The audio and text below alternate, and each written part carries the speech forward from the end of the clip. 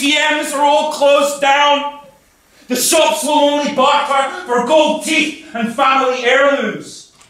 Except, of course, the banks are never closed. No, they trade around the clock in silent algorithms faster than human consciousness can calculate. And that's why I'm burning all my money.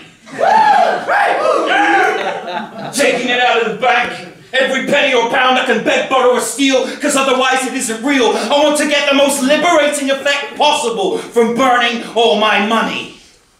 I'm burning all my money because the devaluation of paper currency is inevitable anyway. And when they call in all my debts, what are they going to do? Send me more red letters, more pointless pieces of paper with no value, or put me in a jail cell for the crime of burning all my money.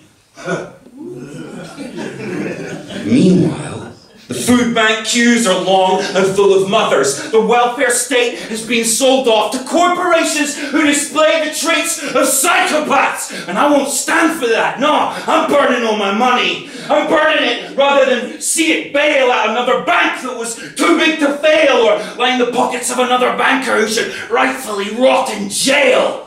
And it's not like anyone's going to care about my lack of wealth, my empty belly, or my mental health. No, things will remain exactly the same after I burn all my money.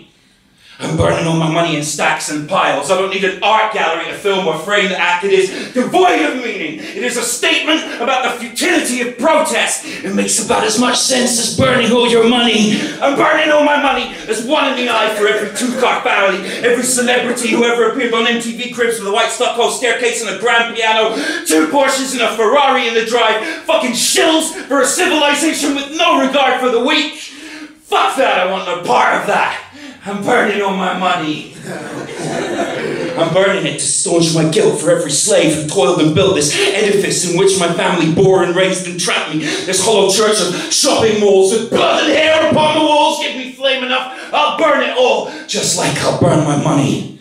Because you see, I've realized, until it burns, I will never be free to die. I light the flame and close my eyes. This grey parade of days will cease if you can't afford them. So burn your money. Burn your money because it makes sense. Burn it because it makes no sense. Burn it like a Buddhist monk protesting the Vietnam War. Burn it like an oil field in Iraq captured by Allied forces. Yes, burn it like a wicker man. Burn it like a blunt. Burn it like a fucking torture victim, face held over hot coals. Burn it, because you will only spend it on things that will destroy you. Burn it, because the things you own end up owning you. Burn it because you need more light. Burn it because you don't own it anyway. Burn it because it's an admission that everything in this system is fucking corrupt and degraded, but it can still do one thing for us.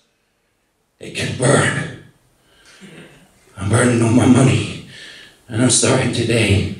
I already feel much better now the decision is made. I'm tearing up my mortgage and throwing it away and kissing the wife and kids goodbye and walking into the sea naked, clutching nothing but a lighter and a fiber. You won't see me for dust. I'm burning all my money.